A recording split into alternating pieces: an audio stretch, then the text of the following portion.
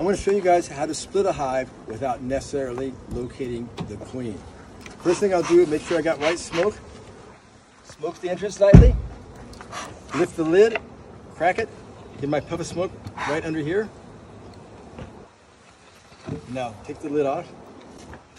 Check to make sure the queen's not on the lid, she's not there. Get the bees off the top bars. And I can see this colony is pretty strong, getting ready to possibly think about swarming. So what I'll do now is I'm going to start inspecting these frames and do a quick glance for the queen in the upper box. Okay, she's unlikely to be on this frame because there's nectar on that frame, so I'm not going to waste time on that frame.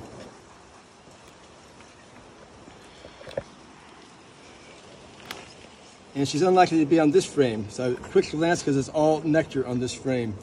And here's what I'm going to do. I'm going to do this here, make it easier for me to grab them later. So this, when I put frames temporarily in a box, I typically do it like this, it's easier to handle. Here's a drone trap frame, and this time of year it's very common to find the queen in a drone trap frame, so I'll look a little bit longer on the drone trap frame. This is all drone brood right there. Okay, so I'm only going to do a quick glance here to see if the queen is easily found, because if you find the queen, you do not then have to do the next step, which is the shaking of the bees. So a quick glance, look for the queen.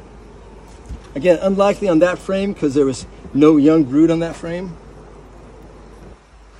So you can pretty much guess which frames the queen is going to be on by what's on that frame. I'm getting near the center of the brood nest, so I look down on the frame still in the box. When you first pull the frame out, you got about 4 or 5 seconds where the queen is very easy to spot, and then it gets very difficult after the first 4 or 5 seconds because the queen moves. But when you first pull the frame apart, she stands out like a sore thumb. And you often get her on the first glance. So no young brood here, no place for the queen to be laying eggs. So if there's no place for the queen to be laying eggs, she's less likely to be there. If I found a frame that had open cells and eggs in it, that would indicate it's more likely for the queen to be there, because that's where she is laying eggs. Okay, what I'm doing here, I'm just cleaning these combs up a little bit, some of the drone brood here, so I don't roll a queen when I put these frames back in.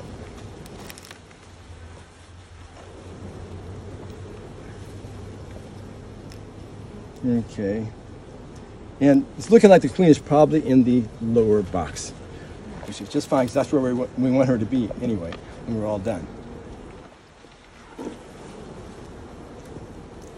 And that's nectar there. If this were open cells, that would be likely for the queen to be there, but it's not open cells, it's nectar. There's no guarantee whatsoever that the queen is not in the upper box. So I'm going to remove this box, shake the bees down, make sure the queen's not in this box. Give these guys some smoke, get them going down. And knock out this burr comb sticking out. So the bees want the burr comb there for some reason. How come we don't? Just because it makes it hard to handle the frames. The bees like to make that bridge between the wooden frames to walk over it.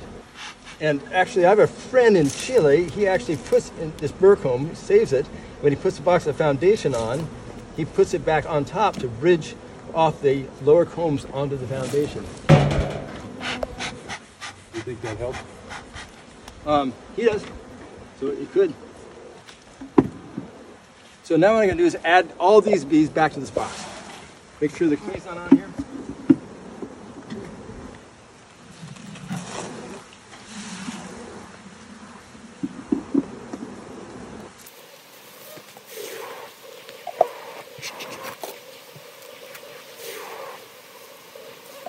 I'm also checking for queen cells on the bottom bars of this upper box to make sure that this colony is not going to swarm. We're right at swarm season, and this colony are just making queen cells and swarm very, very soon.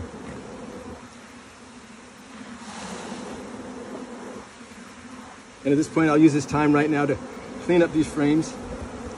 Get that burr comb off so you don't roll the queen.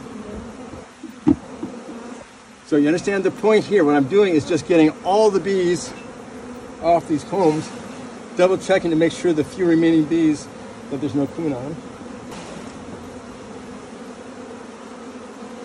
And I'm going to look really carefully on this drone film, so the queens really like to be on those.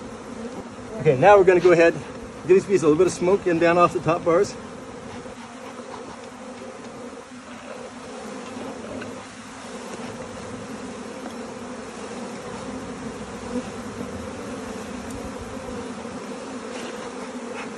Okay, you guys all go down.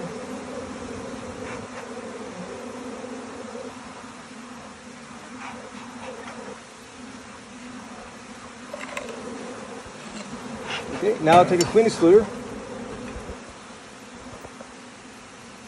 Push these bees out of the way so I don't crush the bees. Come on guys, get out of the way. There you go. You're just kind of nudging them. Just nudging them, getting them out of the way. Put the queen excluder down. I return this box. Okay, now we're all going to, at the same time, give them their order. We're going to say, after me, I'll say once, we're going to say, bees, walk up and fill the upper box again. Ready? All together. Bees, walk up and fill the upper box again.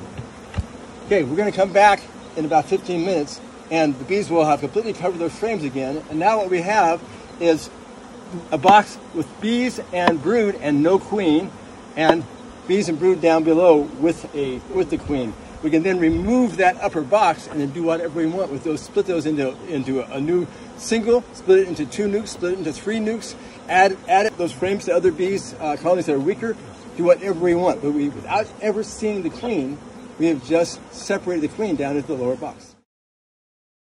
Now we're coming back to this hive 20 minutes after we put the box with no bees above the queen excluder. And as you can see, it doesn't take long for those bees to pass from the bottom box up through the queen excluder and return to the upper box. So remember, there were no bees in this box at all 20 minutes ago. And now you can see the bees have repopulated this box, and it usually give them about a half an hour, sometimes faster than that. You can come back then and then remove this box for your split. So very quickly the bees will pass through that queen excluder and repopulate the upper box.